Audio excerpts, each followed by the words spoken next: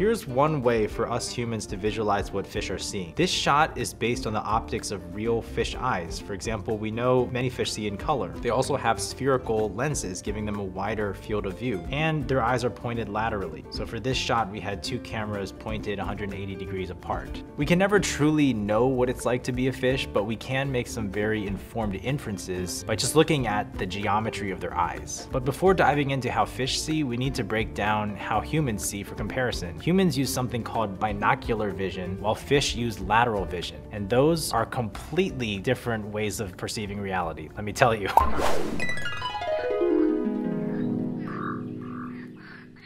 Humans use binocular vision. This is when you have both eyes pointed forward and fixated on a target. Take a look around you right now. You're always looking at some particular thing. This is largely due to an area of highly concentrated cone cells called the fovea. The fovea corresponds to the center of our visual field, and it's where we see the most detail. One way to see that is, I'm gonna move this word across. If you keep looking at this target, like keep looking right here, you'll notice that you cannot read text that's even slightly off center. It turns out that fixing your eyes on a target is a large part of how we perceive depth. Depth perception, or stereopsis, works because when you focus on an object, everything in front of and behind it goes into double vision, and our brain uses that information as a signal of depth. Put your hands like this and look at this one.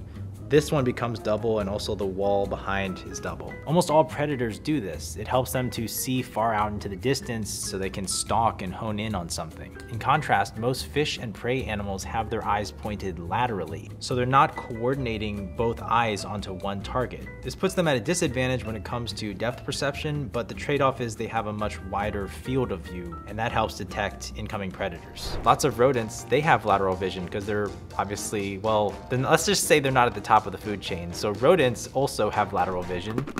This one study hooked two mini GoPros to a rat's head and found its eyes were moving independently most of the time. It was seeing two images that were offset by as much as 40 degrees. In its brain, it probably has some way of making sense of all this. Probably feels totally normal. The chameleon is an interesting hybrid case because it can actually switch from lateral mode to binocular mode when it's being a predator. It's like engage laser focus mode. Now it needs that depth perception to be able to judge where to shoot. Now let's look closer at the optics of the fish eye itself. A fish lens is basically compensating for being underwater. Fish lenses are more spherical and they have a higher refractive index than terrestrial lenses like ours. Both these features cause incoming light rays to bend more sharply. One reason for this design is simply that lenses behave differently in water than in air. An underwater lens doesn't bend light as much. Light will actually pass straight through the cornea without refracting, so the lens has to do all the work of bending that light. These lenses also allow fishes wider fields of view. Their round shape and the fact they can poke through the iris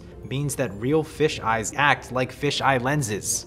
Fisheye lenses work by taking in light from a super wide angle, redirecting it down onto the camera's sensor. This requires highly curved lenses. Basically, the more curved a lens, the wider field of view you can get. Fish lenses are totally spherical, so it's plausible they are seeing a much wider view of the world. It starts to paint a picture where fish are seeing this 360-degree panoramic view of the world around them. And I would guess that their brain does some trickery to stitch this together so it feels like one unified image. It's probably quite beautiful, honestly.